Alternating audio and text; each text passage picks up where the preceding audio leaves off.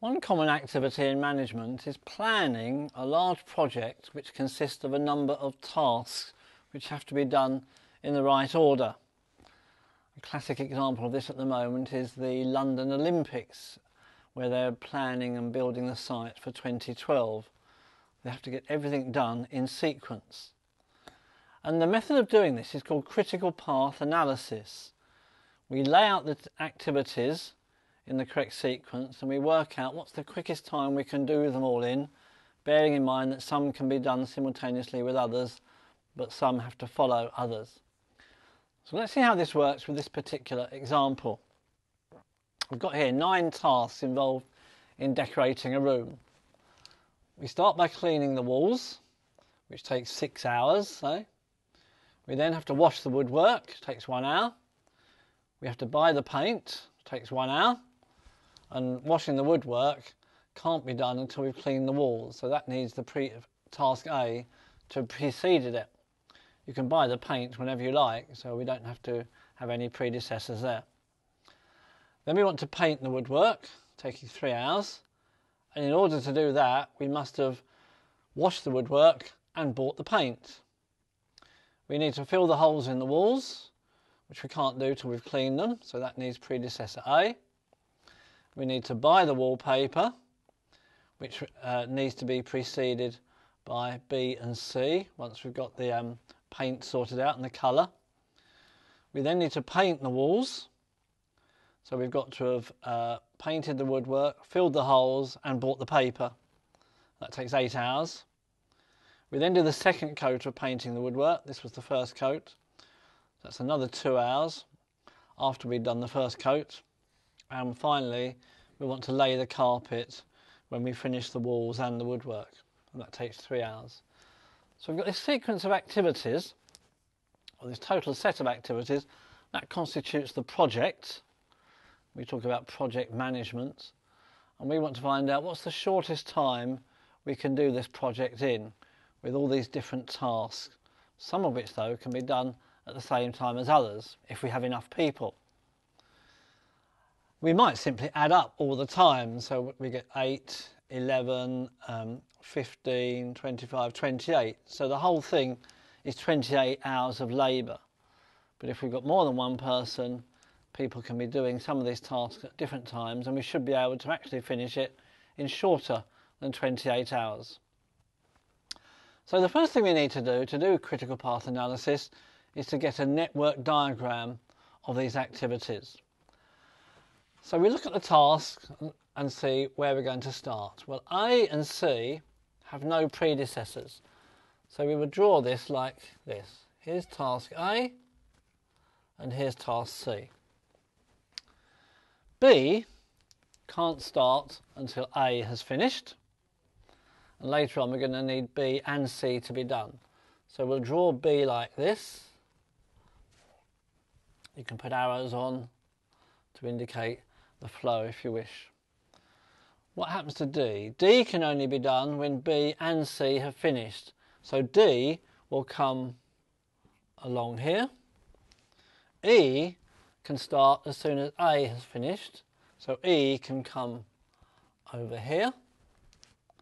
F follows B and C. So that also comes from here. So that's F. Sometimes when you're drawing these diagrams, you find that it's rather untidy. Once you've got the basic idea of the way that things link, you can then redraw it, trying to get them in a sensible sort of order. So we've got F. We've then got G, depending on D, E and F. So there's E and F, and D can come up here as well.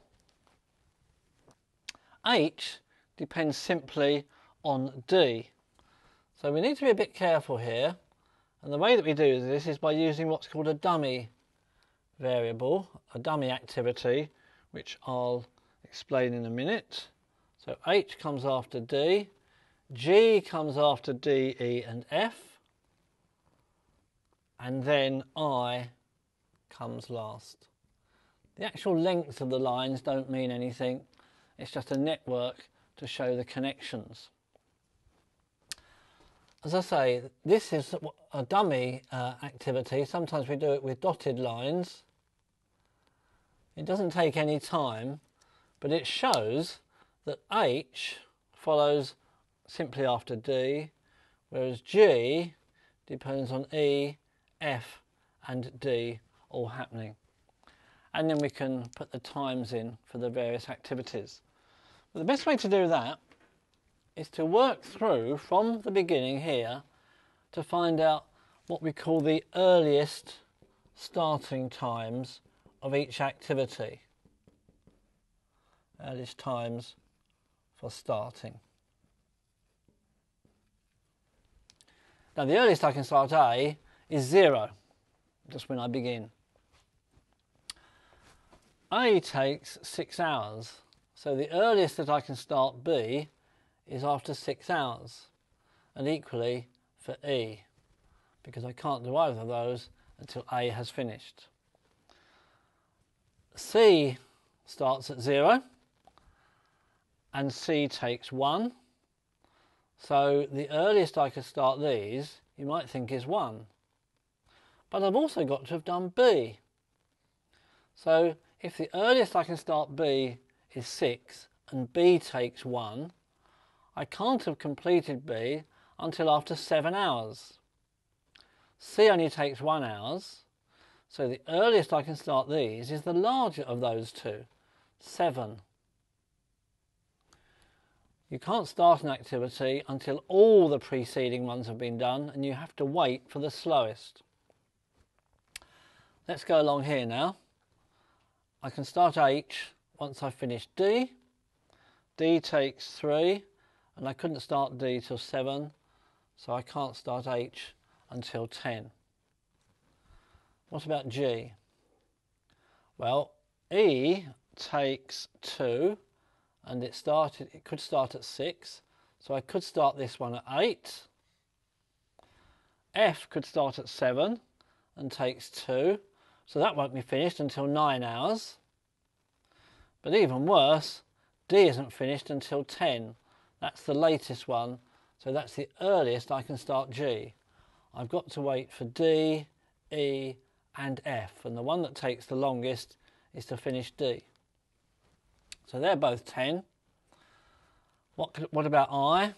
Well, G takes 8, and it doesn't start until 10 hours, so that could start at 18 for G to be ready, and H only takes 2, so that will be ready after 12. So again, I go for the largest, 18, and then I itself takes 3, so I can finish after 21 hours. That's called a forward pass. We're going from the beginning to the end. What we now do to find the critical path, having found that we can do this project in 21 hours, not the 28 that we originally thought, what we now do is work backwards to find what's called the latest starting times.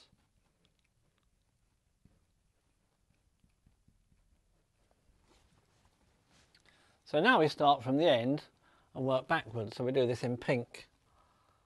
So let's suppose I finish after 21 hours. When was the latest that I could start I? Well, I took 3 hours, so I must have started at 18 hours. What about H? Well, H takes 2 hours, so in order for H to be ready at 18 hours, it didn't need to start until 16. So its earliest and latest starting times are different. There's 6 hours slack time. You could start H after 10, or you could wait until 16. It doesn't matter for finishing the project. Whereas G does take 8 hours, so in order to be ready here at 18, G must indeed have started at 10. Its latest and earliest starting times are the same. Let's now look at D. I need to be here by 10. D takes 3, so the latest that D can start is 10 minus 3, which is 7. F takes 2, so to be ready here by 10, I didn't need to start until 8. E takes 2, so to be here by 10, I didn't need to start E until 8. What about C? C takes 1. Now, I'm coming back this way. C needs to be ready by the earliest of these, the 7. C takes 1, so it could start as late as 6.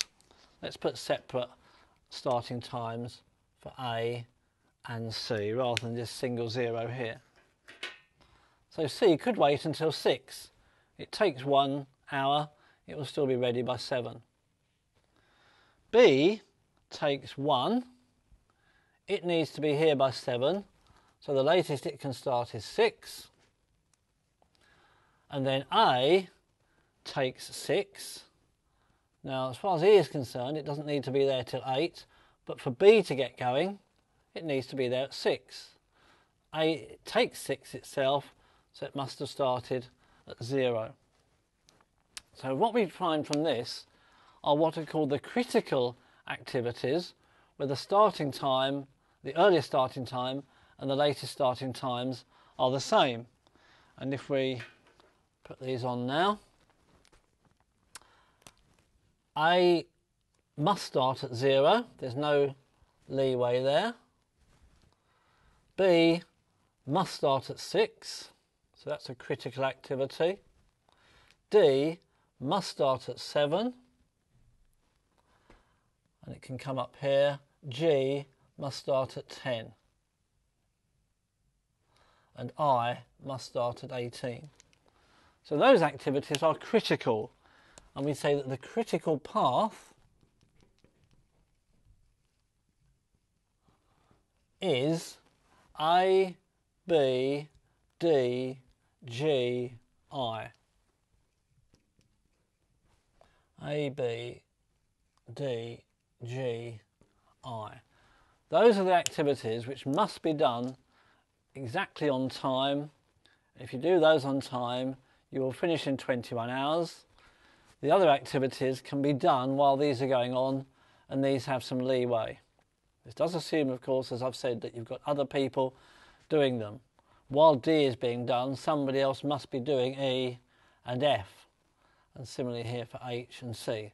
But those are not critical activities. You've got choice about where to start. So this gives us the critical path, and it tells us that the whole project can be completed in 21 hours.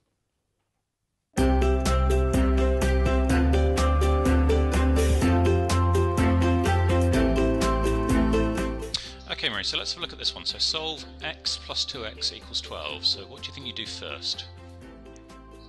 Okay, well, I want x on its own, so I would put x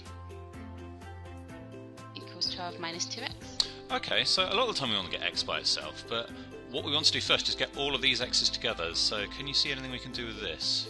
Get all these together in one place. Oh, okay, it's 3x, isn't it? Yeah, so absolutely. 3x equals 12. Oh, and so x equals 4. Brilliant, spot on, well done.